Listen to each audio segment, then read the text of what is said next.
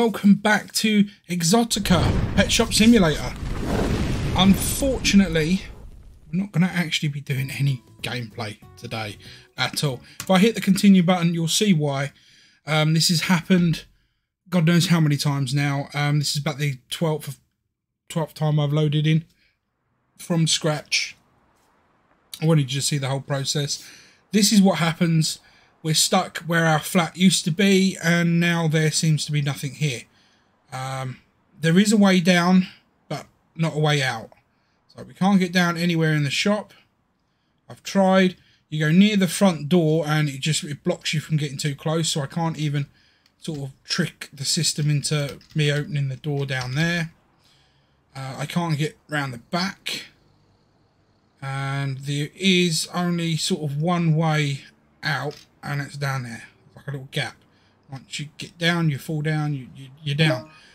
The downside to that is you can't get out. It doesn't matter what you do. I haven't found a way out. Maybe one of you guys know differently. Let me know if you do in the comments. But as for the time being, as for the way things stand right this moment, this is going to be the end of Exotica Pet Simulator series.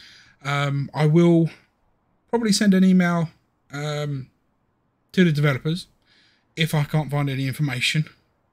It could well be that some of these games, when they receive updates, corrupts your save file, which obviously isn't great. But yeah, for the time being, it'll end the series. We'll pick it up and restart the series a little bit later. Possibly start of sort of winter time. But what we'll do is next week we will replace it with gunsmithing. There is another game out that I did a prologue live on, which, you know, as a Brit making guns, I haven't got a clue what I'm doing half the time. So maybe some of you Americans out there would absolutely love to just sit there and criticise me, which is fine. I don't mind that. Yeah, I'm probably going to do that to replace this for a little while, until this particular game is sorted, because I was just getting into this. It's quite a good little game. It's just a shame it's happened what has happened, and this thing happens every now and then. It's still a good game. I still recommend to get it. It can get tedious by like a lot of simulators, but you will find that it can become very addictive as well. So yeah, it is what it is. Do subscribe though. There are plenty of other games that I'm currently doing. We've got a car dealership simulator, farming simulator, as always. We've still got the Amigos to, you know, get to filming eventually when I can get everybody online at one time.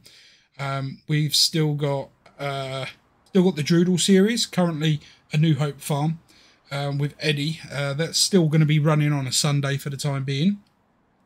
And then hopefully, when I can get round to the time to actually get it all finished and polished off, we will have a new series in Farming Simulator, all about returning home. It's a follow-on from the Western Wild, and that will be taking place on a British map. A very popular and established map. I'm not going to go straight into Court Farms. We've got plans for Court Farms when it comes out on Xbox. I primarily play on PC. However, my PC is not quite up to Farming Simulator standards, I'm afraid. So that is done via the Xbox, and it's also easier for some of the other members that I play with as well. So yeah, it is what it is. We've got a nice lineup of games. We are looking to do one more on the channel fairly soon as well, which would be Cars for Sale 2023, I think it's called. Again, it's a second-hand car market, sort of buying and selling. You got your little showroom, you build up from there, you can drag race. I think there's auctions now. We've waited a while because of all the updates that have been coming. I have played it in the background, so I do know roughly what I'm doing in a lot of things. So yeah, starting again from scratch on that would be pretty nice. And maybe we can all incorporate some decisions from everybody else. So lots of things in the background coming up. So do subscribe. Apologies that this is not going to be back for a little while. It is what it is.